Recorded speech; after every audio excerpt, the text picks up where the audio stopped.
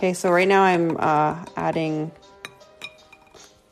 some juice to my marker. This one's kind of getting real dry.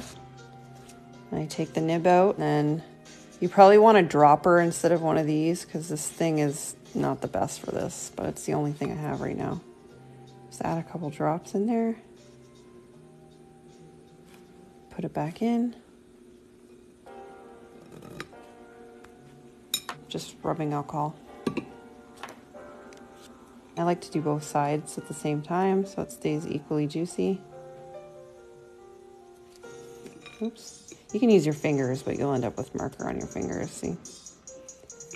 And then you lay it on its side, so you just lay it flat and leave it overnight.